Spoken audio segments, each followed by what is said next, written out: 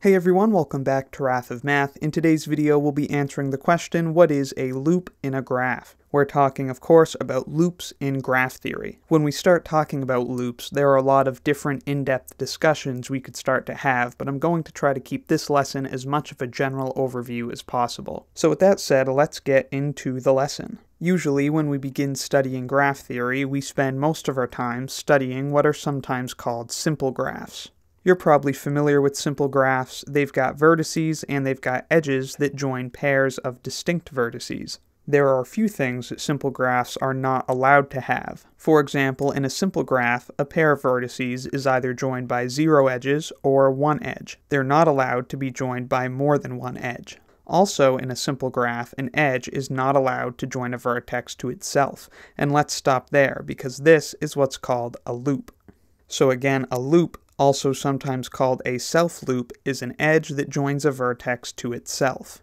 And again, loops are not allowed in simple graphs. So if you are using vertices to represent people, and let's say you are using edges to represent friendships between those people, then a simple graph will do just fine. It wouldn't make sense to have multiple edges between the same pair of vertices, and it wouldn't make sense to have an edge joining a vertex to itself, because you can't be friends with yourself. But what if we change things up and use edges to represent people who have the same age? So then if this vertex down here is Alex and this one over here is Bob, this edge between them means that Alex has the same age as Bob. Now in this case, it would make sense for an edge to join a vertex to itself, because everybody is the same age as themselves. We could of course just choose to not include these edges, but again, if we do, these are loops. Edges that join a vertex to itself. And this is a big part of what math is all about, that curiosity to take something that we previously didn't allow, like loops,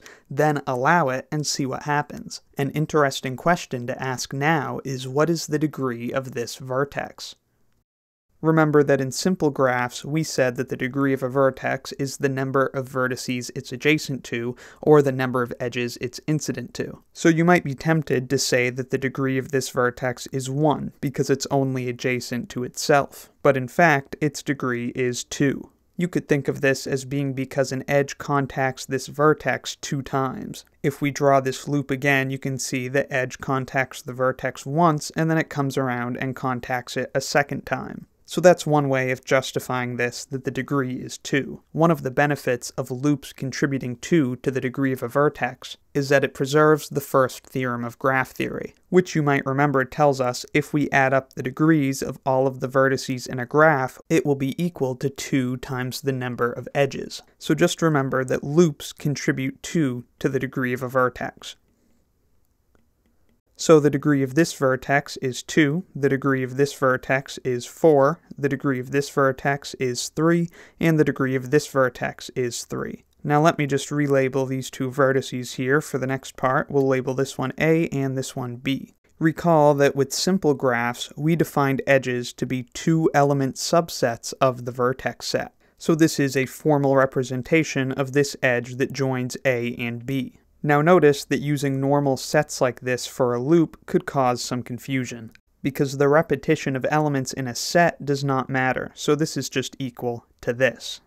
Now I've seen a couple of definitions to get around this problem. The first solution is to just embrace it and say that this is what a loop is. It's a 1-element subset of the vertex set. So if one of these elements of the edge set only has a single vertex in it, you know that represents a loop. The other solution I've seen is to use multisets instead of traditional sets. Multisets are just like normal sets, they're unordered collections of objects, except for the distinction that they count multiplicity. So this is a multiset with 2 copies of the vertex A, and this is a multiset with 1 copy of the vertex A, and as multisets they are not equal. Multisets are also sometimes written like this, with square brackets, in order to distinguish them from normal sets. So this is another way we could define loops, as multisets that have 1 vertex in them with multiplicity 2. It describes an edge that goes from 1 vertex back to that same vertex. Multiplicity 2 just means there are 2 copies of the vertex in the multiset.